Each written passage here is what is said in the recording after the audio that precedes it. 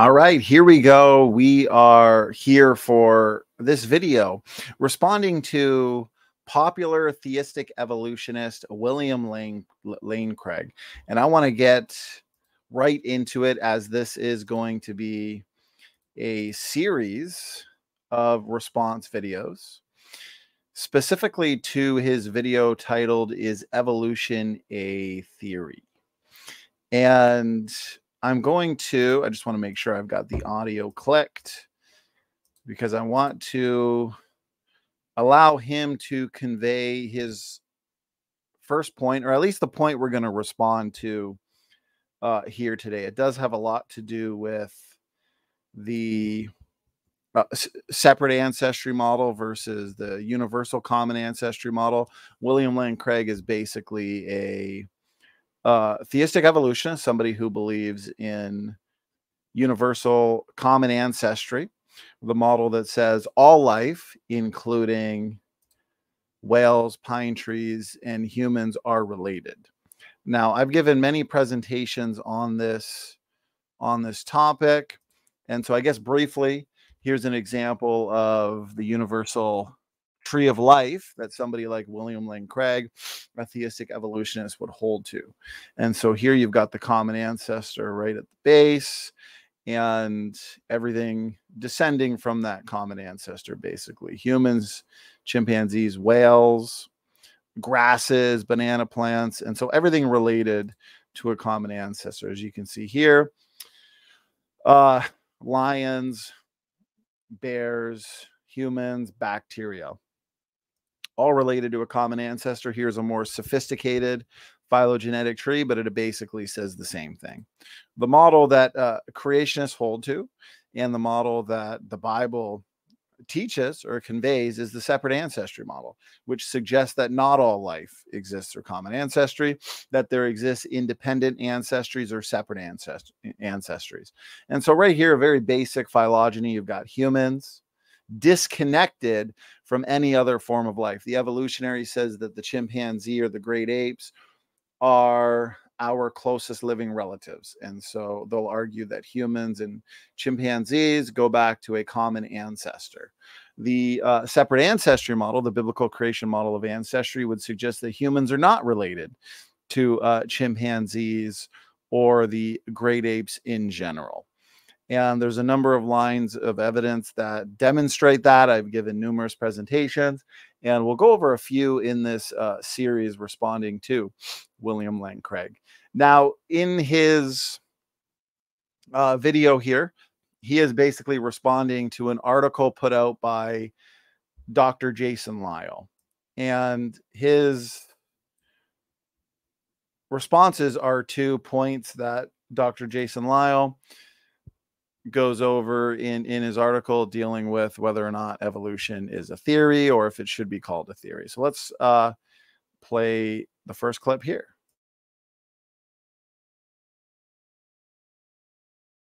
It's true, but to say that it's not a theory, I think, is just a fantasy.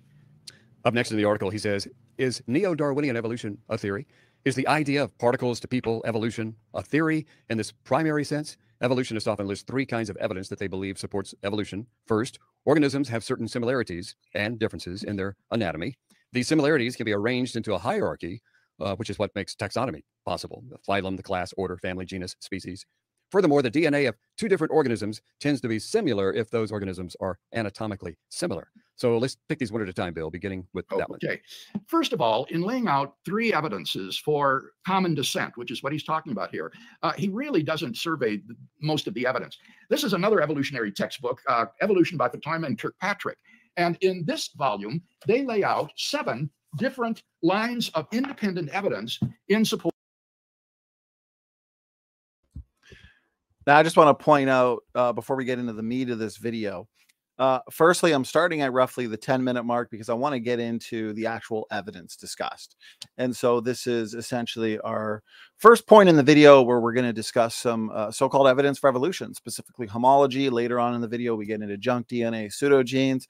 That part will be for a separate video. This one will basically be dealing with homology. But I want to point out that whether it's 3 lines of evidence, 7 lines of evidence, or 70 lines of evidence, okay, it's all easily debunked. It's all easily countered. Most of it is agnostic anyways to the overall debate, as in it's non-discriminatory, which means both models, creation and evolution, can explain the data. So there's nothing special here, whether it's in your more technical arguments, endogenous retroviruses. I've written an entire book on endogenous retroviruses, whether it's chromosome 2 fusion, whether it's nested hierarchies in anatomy or genetics. Okay, pseudogenes, and the fact that some of these pseudogenes fall out into nested hierarchical patterns. We can look to all of the icons of evolution, all of the so-called transitional forms, and we can look to the arguments again from junk DNA, ALU sequences. Okay, it's all, we have answers to all of those arguments. So again, whether it's 3, which it sounds like in Dr. Jason Lyle's argument, he's focusing primarily on 3. But we could look at 7. Again, we could look at 10. And they are all arguments that we can address and have sufficiently addressed. I've addressed these books in plenty of videos, in these arguments in my books, articles, and so on. So here we go. Of the thesis of common ancestry. And so he's dealing only with 3 of these, not even most of the evidence that is adduced on behalf of it. Now, the first piece of evidence that he deals with is the similarities in anatomy and in their genetic makeup. So let's talk about those a little bit. These are called homologs. That is to say, you have similar structures or similar genetic sequences of DNA in different organisms, which suggests that those organisms are descended from a common ancestor. A good example of the structural homologs would be the so-called pentadactyl limb. That is to say, the limb of tetrapods, 4-limbed animals, that terminates in a 5-fingered hand. And this skeletal structure is common in humans, in seals with flippers, in lizards and mammals of various sorts, bats even. So this pentadactyl limb is consistent across. So first thing I want to say real quick is homologous pattern. These homologs that he talks about, shared structures in the biological world, they are agnostic to the overall creation versus evolution debate, or the universal versus separate ancestry debate. Human engineers build in homologous patterns, and so why shouldn't God? It's as simple as that. Okay, reusing amazing designs that work, designs that are there for functional purposes is good design. That's the way engineers do it. That's the way computer coders do it. And so I just wanted to point that out real quick before we get into this topic in a little more detail. Across a wide variety of animals. And the suggestion is that this shows that they evolved from a common ancestor. Even more persuasive than the evidence of these morphological or structural homologs would be the genetic homologs. You have similar sequences in the DNA of diverse organisms that make them look like they're copies of each other. And it's thought that this is best explained by saying they inherited these DNA sequences from common ancestors. So those would be one example of the evidence for common descent that he's talking about, these homologs of both morphology and genetics. Next, Dr. Lyle writes, quoting, quickly, it would be the same thing on a genomic level as well. Just like car manufacturers. Okay, take a car manufacturer like GM, take Chrysler's, Ford, take Honda, Toyota, take car manufacturers on all continents, on all kinds of continents. Okay, well, you're going to have similar designs in terms of the body of the vehicles. Okay, all these vehicles are going to share engines. A lot of them are going to have 4 tires. What does that prove? A lot of them are going to share windshields. The various cars from different manufacturers are going to be a certain height from the ground. They're going to share safety features. Many will have navigation systems, backup cameras, all types of homologous features, homologous patterns seen in man-made designs. And that also goes for the blueprint.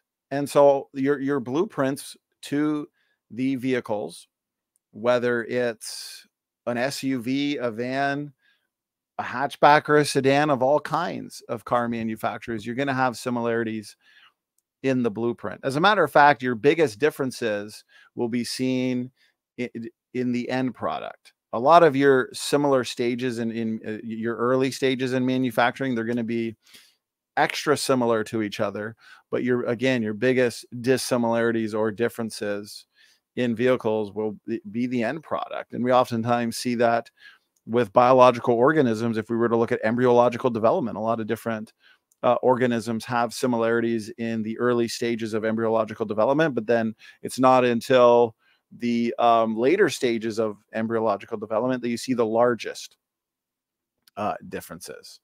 And so let's continue here. The lines of evidence most often presented for evolution are perfectly consistent with biblical creation. Consider the fact that organisms can be categorized into a taxonomic tree, but this doesn't imply common ancestry, end quote. Would you agree, Bill? I think that that is correct, that you can classify organisms without saying that they're genealogically related. When Carolus Linnaeus developed in the 18th century the system of classifying animals as species, genus, family, order, and so forth, he did not imagine that these organisms belonging to the same classes were genealogically connected. So, for example, he would put apes and humans in the same category, but he didn't imagine that they were genealogically related in that humans and apes descended from a common ancestor. So it is possible to do this kind of classification or taxonomy without thinking that the organisms are genealogically related to each other. But the problem is, if you hold that they are not genealogically related, then what explains those similarities that we've just talked about? What explains the relatedness of them if it isn't because they're derived from common ancestry? He says, well, it's perfectly consistent with biblical creation. But the problem is, Kevin, he doesn't define what biblical creation is. It's a mystery what the theory of biblical creation.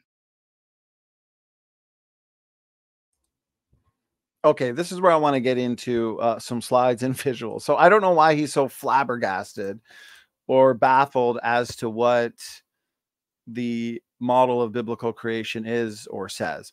At first, if you watch the video right from the beginning, it almost sounds like he's unfamiliar with who Dr. Jason Lisle is, which to me is flabbergasting, because Dr. Jason Lisle is one of the leading speakers and voices in the world of young earth creation. You know, if you claim to be up to date on top young earth creationist arguments, including testable predictions and models of ancestry, it's just kind of shocking that you wouldn't know who Dr. Jason Lisle is. But what is biblical creation? Well, it's not a mystery. And so I briefly went over it earlier in terms of the separate ancestry model, but how we derive it from scripture. And I want to go over a few visuals here for everybody, because the Bible claims to be the history book of the universe. And it's in the Bible where we read about the creation of man, where we read about, I just want to find a very specific slide here that'll go over various verses in Genesis that talk about how God created just two people with not a hint of evolutionary creation in there, in terms of humans and chimpanzees being related ultimately. And so let's start from this slide. And so we would say that humans and chimpanzees and every other form of life are not connected, that God would have created original kinds. And from there, you get your variations in the biological world. And so Genesis 2:7 is clear.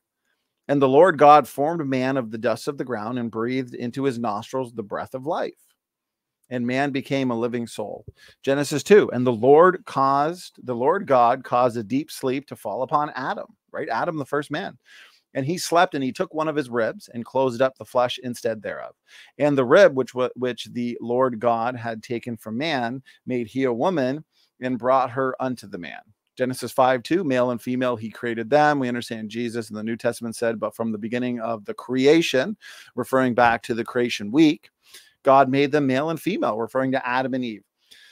And so he defines the beginning of creation, that creation week, as also when humans were created. And so the evolutionary model has billions of years until essentially, humans are created. I think William Lane Craig would say the first humans were Homo heidelbergensis about 200,000 years ago. But you couldn't say that that's the beginning. That's for certain. Okay, Genesis 3, and Adam called his wife's name Eve because she was the mother of all living. 1 Corinthians 15, and so it is written, the first man, Adam. So again, we have two people, Adam and Eve, the first couple, the first human beings. This is clear. Do we see any hint at all in Genesis of humans coming about through evolutionary processes over time? From pre-humans, Australopithecine-like ancestors. Any hint that humans are related to bacteria, strawberries, apples, chimpanzees? No. The Bible claims to be the history book of the universe, and so the scientific data should be consistent with that. And as a matter of fact, it is. And I like to go over a couple quotes that talk about how good science always affirms scripture. And that's a fact. Empirical science. Now, there's significant implications here. Okay, so firstly, by biblical creation, the biblical creation model, it's not a mystery. It's that God originally created Adam and Eve were the first humans, and Adam and Eve were created separate from any other form of life. And so if we start with that starting point, then we should find scientific evidence that confirms that. And as a matter of fact, that's what we do find. Okay, I mean, mitochondrial DNA, Y chromosome, I talk about this frequently. I've written on it extensively.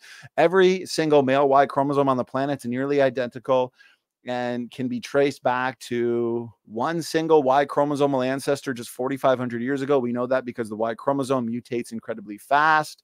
It's between 1 to 3 new mutations per person per generation.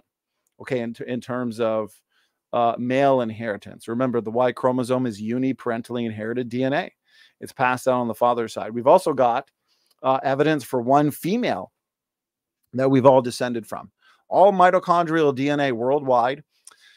Mitochondrial DNA is that small piece of DNA that is inherited on the mother's side.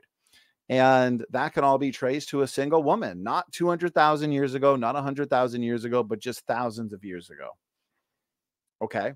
And so the biblical Adam and Eve that we read about in Genesis are the sole ancestors of every single person who has ever lived. They don't go back further than that. They don't go back to pre-human ancestors. They're not related to chimpanzees and strawberries.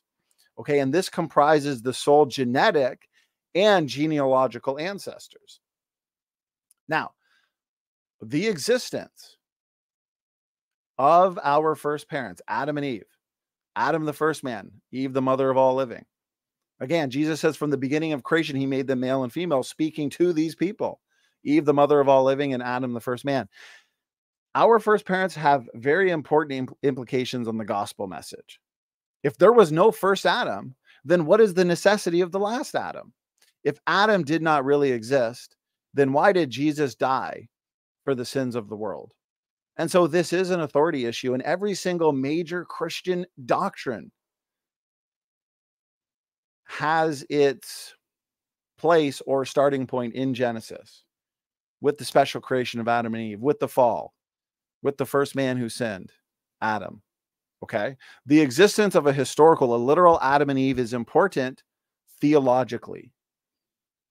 We understand that what? Well, we understand that sin exists, and we know we have death into the world, and the reason for death is because of sin. We are dead in Adam, but we can be alive in the last Adam, who is Jesus Christ. And we understand that salvation comes through Jesus Christ. For God so loved the world that he gave his only begotten Son, that whosoever believeth in him should not perish, but have eternal life. For by grace are ye saved through faith, and that not of yourselves, it is the gift of God, not of works, lest any man should boast. We understand that faith cometh by hearing, and hearing by what?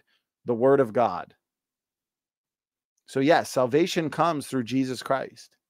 And the necessity of salvation comes because of what Adam and Eve, our first parents, did in the garden. Today, we are experiencing the effects of the fall. Those effects are death, degeneration, mutation accumulation, pain, suffering, extinction. That's what we see today. But prior to sin, death did not exist. Death did not exist prior to the fall. And so the Bible has incredibly important implications on the reality of our first parents. Scientific evidence confirms the reality and the existence of our first parents. And I just went over a couple lines of evidence: mitochondrial DNA, Y chromosome, genetic entropy, which we'll be talking about in great detail. And I've never seen William Lane Craig address top creationist arguments. I haven't seen him address the Y chromosome data, the mitochondrial DNA data. I haven't seen him present any kind of natural selection that can rid populations of all of the deleterious mutations, these low impact, these nearly neutral mutations that are accumulating generation after generation. They're nearly neutral because selection can't see them. They're invisible to selection. And so they build up over time. They lead to genetic sickness. Selection can't remove them. They're the unselectables. They're subject to what? They're subject to genetic drift. And so they spread throughout the population. They degenerate. Take this point of most accumulating damage, of highest genetic load, back to a point of no genetic load, where Adam and Eve would have no mutations. That would be a time of perfection. And that was just thousands of years ago. And we understand that through genetics. And so it's important, because if we get rid of the historical Adam, we generate theological difficulty after theological difficulty. And I'm here to tell you that there is absolutely no need to compromise the Bible. The Bible is true. God's word can be trusted. And so that's the biblical creation model. That's what the Bible teaches. Okay. Now, what he talks about here is overall agnostic to the creation versus evolution debate, the ancestry debate. So, homology. He admits that, yes, homologous patterns, shared structures in the biological world and in genetics, whether you can look at the genomes of various organisms and find shared patterns. You can find nested hierarchical patterns. Well, take your Microsoft programs, PowerPoint, Microsoft Word, and Excel. How many thousands of lines of code are shared between the three? Many thousands. Okay, that doesn't mean that they all descend from Morse code thousands of years ago. No. So on an anatomical level, a morphological level, and a genetic level, we'd expect homologous patterns. See, here's the biblical creation model. God, the Bible says that we are created in the image of God. And therefore, that suggests that there must be something about us that reflects the divine, because we're created in his image. And so we should be able to get a sense for how God created and how God designed based on the way we, who are created in his image, design. And it turns out that human engineers design in what? Homologous patterns. They design in nested hierarchical patterns, right? All sedans can be grouped together in a group called sedans, and sedans share more with each other than they would with an SUV. But if you bring in an SUV into this hierarchy and compare sedans and vans, then sedans and vans are going to share more with each other than a boat or an airplane. Okay. Sedans, hatchbacks, SUVs, and vans all have more in common with each other than they do with a tractor trailer. And so modes of transportation fall within nested hierarchical patterns. Humans spend a lot of time classifying things and organizing things. Humans organize tools. Humans organize books. You know, my bookshelf is typically, especially upstairs, organized with theology books here, science books here, business books over here. And so we organize things. Classification is nice. The speaker, the one reading off Jason Lyle's article to William Lane Craig, talked about kingdom, phylum, class, order, family, genus, species, right? Linnaeus classification. And so, yes, we can classify things, and it turns out that some creatures are more similar to each other than other creatures. Humans are more similar to chimpanzees than they are to dogs. Just stand back and look at the creatures. By definition, When God created, he created organisms that are going to have to look more similar to some creatures than other creatures. And it's pretty easy to figure out what's more similar to what. Again, your human and your chimpanzee look more similar in terms of anatomy and morphology than a human and a banana plant, or a human and a fish. And yet, supposedly, we still share 50% of our DNA with banana plants. Okay, this universal DNA code that all life shares. And so homology is overall agnostic to the debate. Now, what I mean by that is, if I were to say, you know what, creation's true, humans are not related to chimpanzees because the sky is blue or the earth is round, you'd say, what in the world? Evolution can also explain why the sky is blue. That wouldn't be a good line of evidence for me to use against William Lane Craig, because evolution can also explain that data. Many different models can explain why the sky is blue. And in the case of homologous patterns, the evolutionists would say that these shared structures in the biological world, they have been inherited from common ancestors, descent with modification, okay? And over time, these structures change a bit in terms of morphology, mutations accumulate. Okay, this is descent with modification. These structures modify over time. And the creationist would say, well, God created in the beginning Adam and Eve and animals and in original created groups. And so these patterns observed are there for common design purposes. William Lane Craig asked, you know, what explains this? Well, common design. What's the reason why Toyotas, Hondas, Chevys, and Chryslers all share engines? It would be like William Lane Craig asking, well, why? What's the good design? Engines are good. Engines help the car run. Okay. And so it's a great thing. It's a great reality that all kinds of organisms share brains and hearts, because without brains and hearts, we wouldn't exist. Without engines, modes of transportation wouldn't exist. So this is good design. And it's funny because, and I'm going to go over some slides in just a little bit, because I like to say it's the differences that make all the difference. Okay. So how do we answer this question of ancestry? Since essentially homology is overall agnostic, it's non-discriminatory. There's a lot of overlap in the creation versus evolution world, right? Both models can explain the data. So how do we discriminate between the models? How do we differentiate between the models? Well, the differences make all the differences. And I would love to see how William Lane Craig addresses the major differences that we find between humans and chimpanzees. And I'm going to go over a few of those in just a little bit. And so here, you know, classification.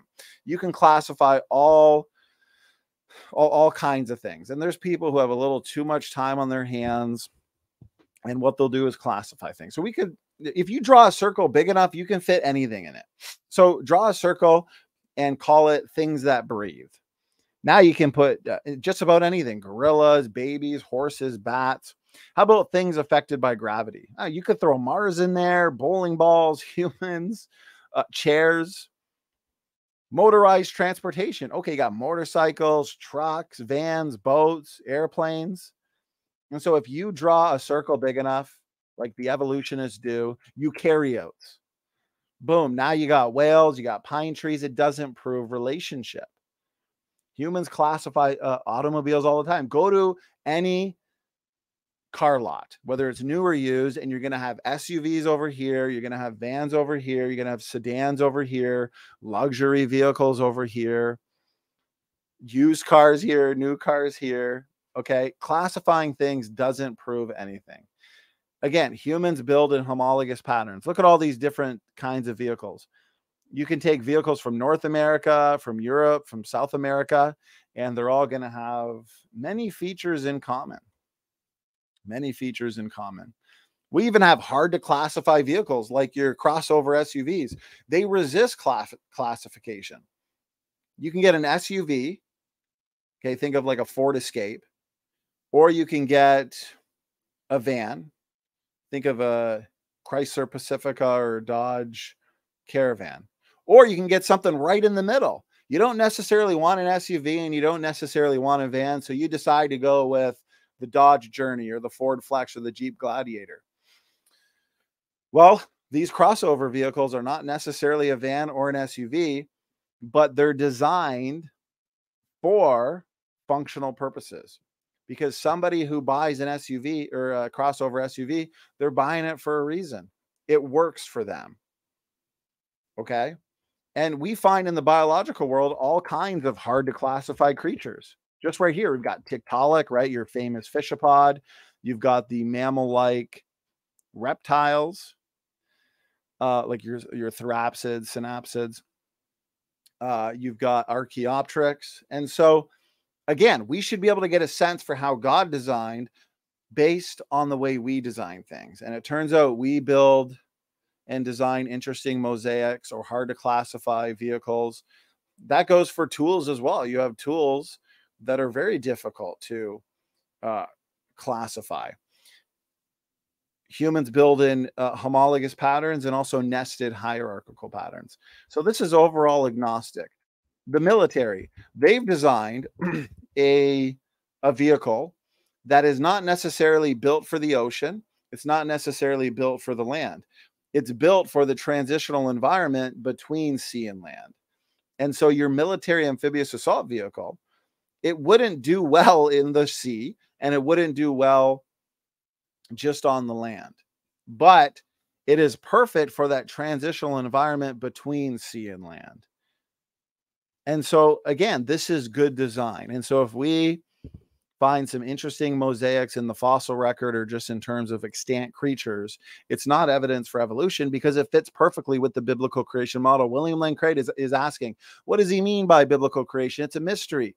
But if William Lane Craig were up to date on top creationist arguments and models, if he's read the literature from, let's say, myself or Dr. Nathaniel Jensen, Dr. Rob Carter, Dr. Jonathan Sarfati, Dr. Jeffrey Tompkins, Dr. John Sanford, he'd be familiar with various creationist models, the strongest models, and he'd counter those, but he's not countering them. Even in terms of similar genetic sequences, let's say between humans and chimpanzees, there exists massive differences in the way those genes are expressed or the way those genes are regulated.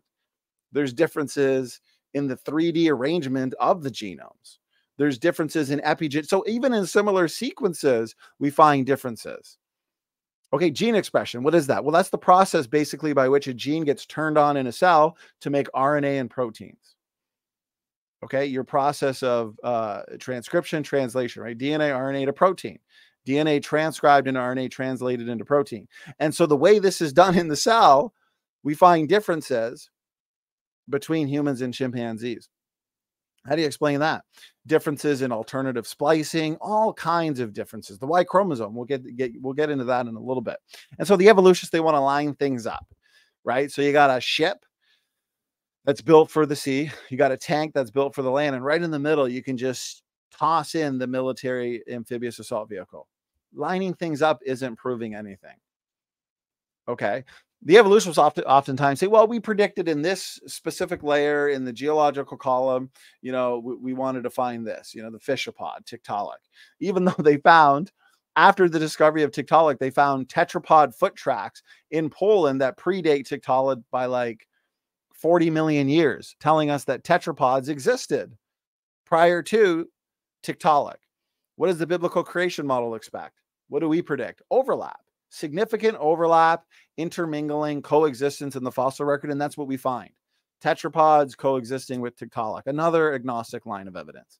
When it comes to human evolution, we see coexistence, interbreeding, intermingling with all the homotypes, whether it's Naledi, whether it's Erectus, Heidelbergensis, Neanderthalensis, Hobbit, right, Homo floresiensis. We see coexistence and overlap with the Australopithecines, with Paranthropus. This is what we'd expect to find.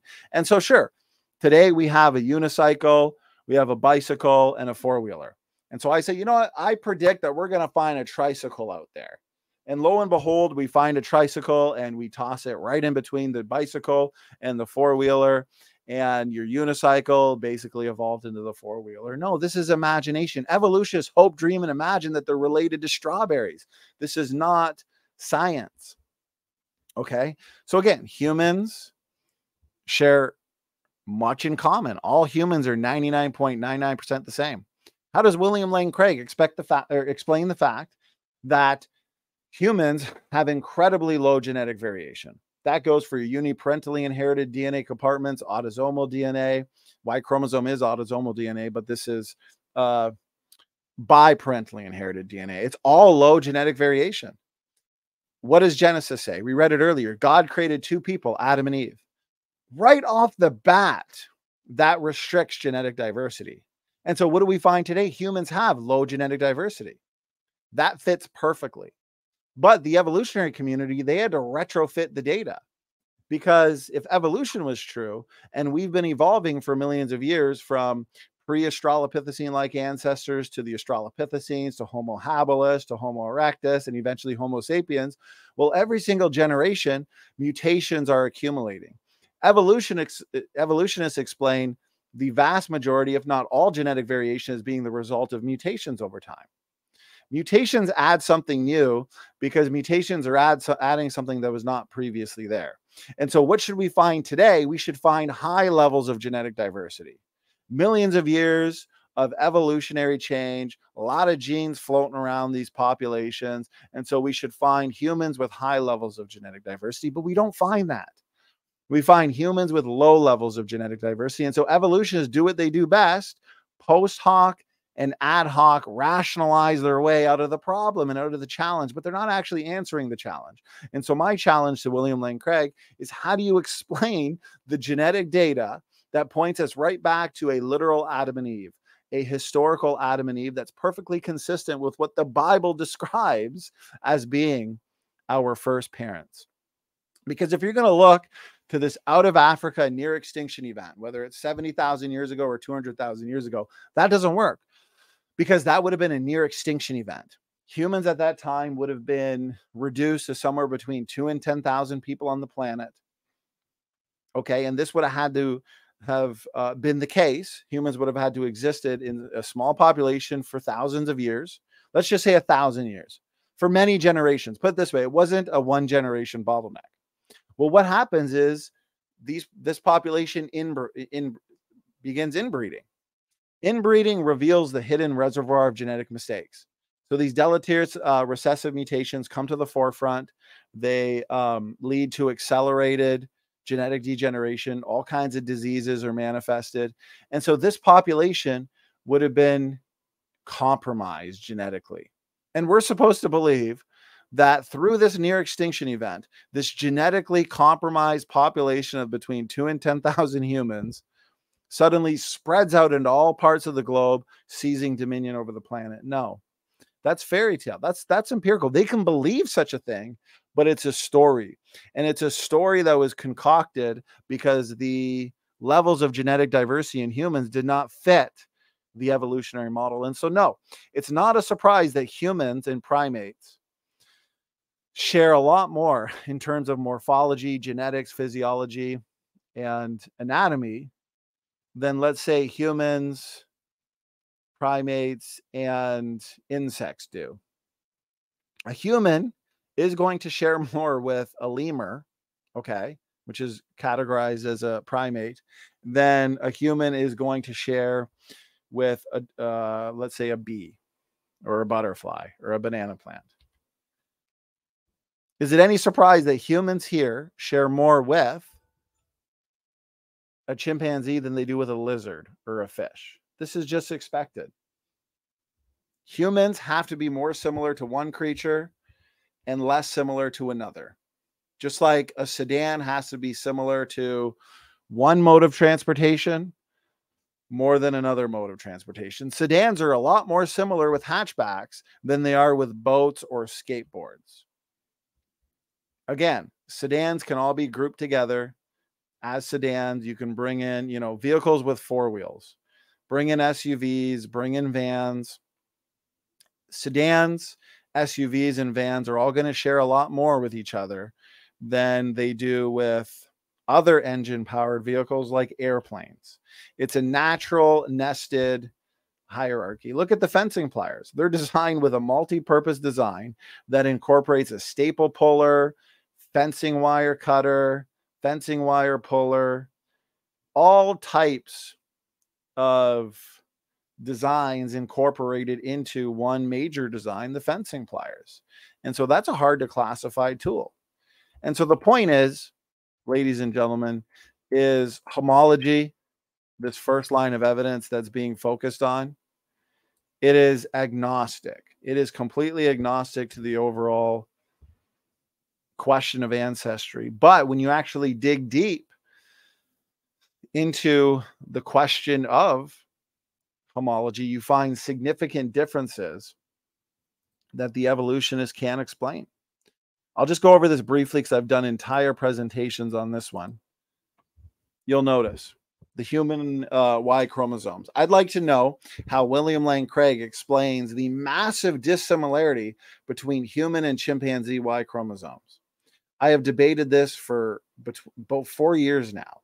There's never been a good answer. The answer is that they do give the rescue devices faster rates of gene conversion, sperm competition, for example, massive gene loss. It's all stories. It's all untested hypotheses.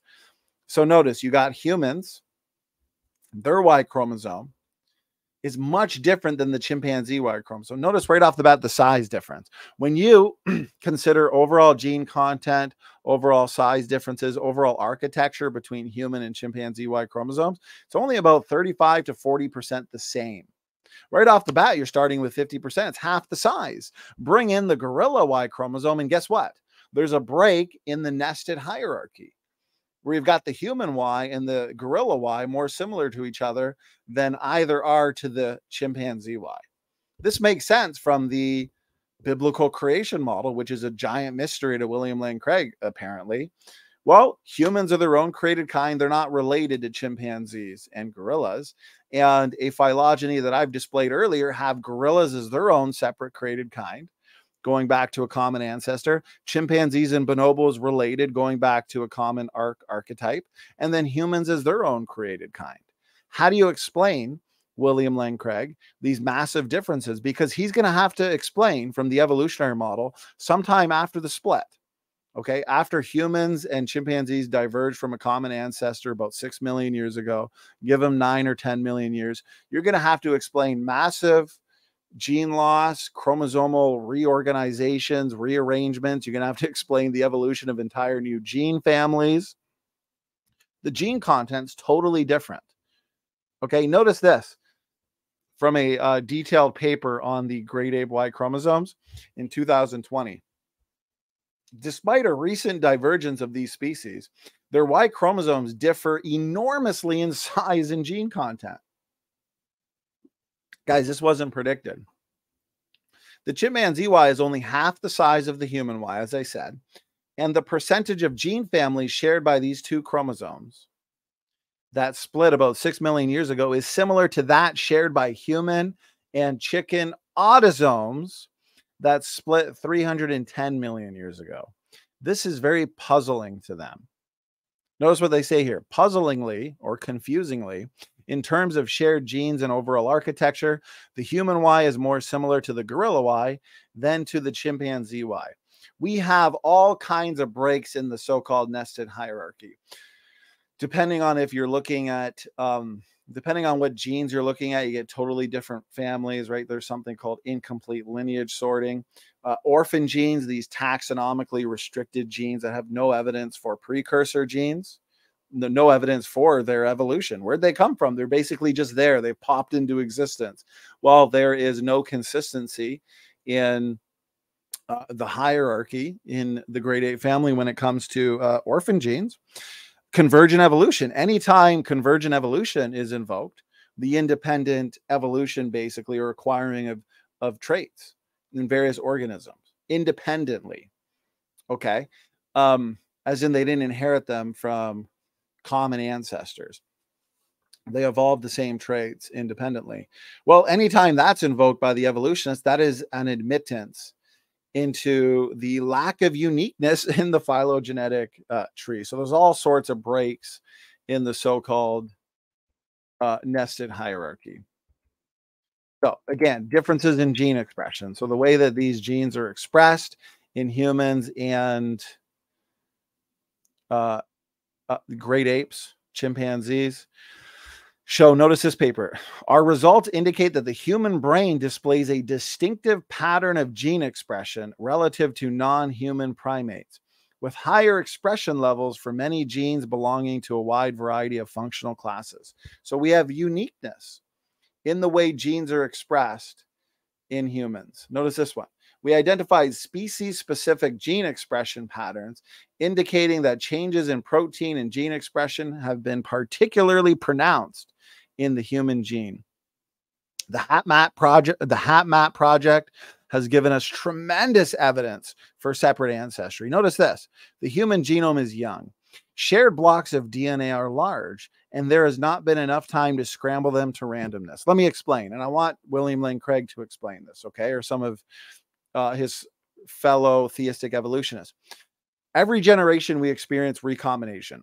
Our genetic variants recombine to create new chromosomal combinations. Okay, this is how we get genetic variation.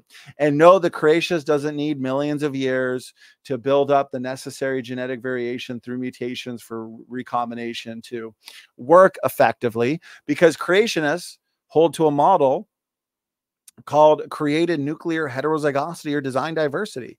And so if most DNA variation is there at the start, most DNA variation is created and front loaded, okay, basically organisms are designed with internal diversity, then you don't need millions of years for mutations to accumulate, because those DNA differences are already there from the beginning. And so one generation through recombination and gene conversion, you can get new varieties, you can get new chromosomal combinations quickly, because again, those DNA variants or those design variants are built in from the start. And so if you have every generation recombination, you've got gene conversion, you got the scrambling of the genome, why do we still have these massive shared blocks of DNA? Got these linkage blocks, some of them 10,000 nucleotides. They have no evidence for ever being scrambled. But if we go back as humans, apparently 200,000 years into Africa, and before that to Erectus, and before that to Habilis and Australopithecine-like ancestors, then you know what? That many generations should have scrambled the genome into nothingness. But no, we see that there's not been enough time to scramble them to randomness. There's no evidence that there's been hundreds of thousands of years of genome scrambling through recombination and gene conversion. That tells us that the genome is young. There's only been about 4,500 years since the flood worth of recombination and gene conversion. But your theistic evolutionists of the world seem unaware of these data points.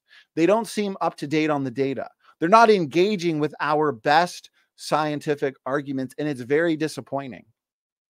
It's very disappointing because they misrepresent our position. They misrepresent our model.